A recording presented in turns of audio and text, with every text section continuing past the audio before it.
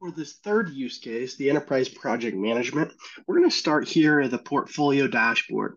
Now, this allows you to have multiple different widgets that are operating and have the data pulling in with real-time data. As folks at the bottom level, as we've seen before, executing on tasks, as things are being updated in the project plans, all of these different widgets from the risks to the health of your projects to milestones being completed and your entire timeline chart to make sure you hit on those specific dates are all being updated in real time.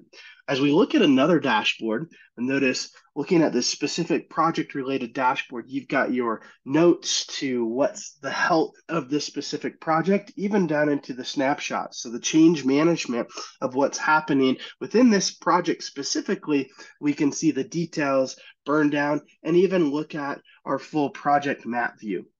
As we go a little bit more detail into here, notice these are drillable, right? So we've got the real-time data in the dashboard, but then we come to our specific project to be able to plan and replan as things are changing and adapting to change.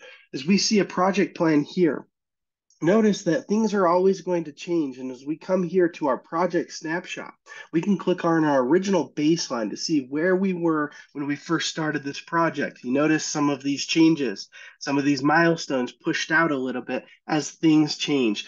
Every change can be documented, can be tracked, can be shared with different folks. We can even see here and when we're in this type of view and we push things out, notice not only the dependencies that are dotted lines, but as they're tied to different milestones, we're pushing out this UI design milestone, and it's going to track that here in this project snapshot because we have this freeze pane pulled up already.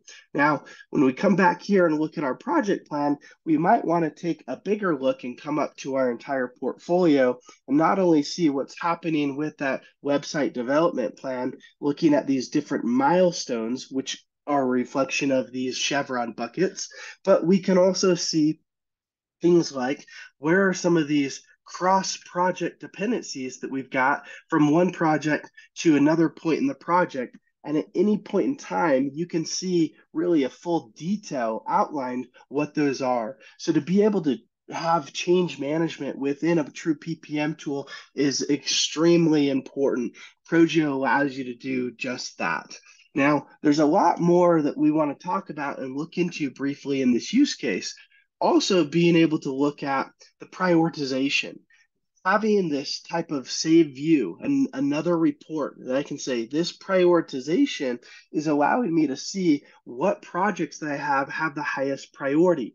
Notice we've got our business drivers. You've got your impact statement as you pull this down, and we can score them and weight them, which gives you a full score. And Proggio then can auto rank this based on the changes that you've made. And then being able to sort this and look at what is our highest rate project based on those business drivers and impact statements, and see that throughout the application. Now, if I come here to my map view, we can see our ranking listing out our projects here in this type of visual patented view that Proggio has. So you can visualize not only what are your milestones, but how do they span over multiple years and multiple different views to be able to see the data.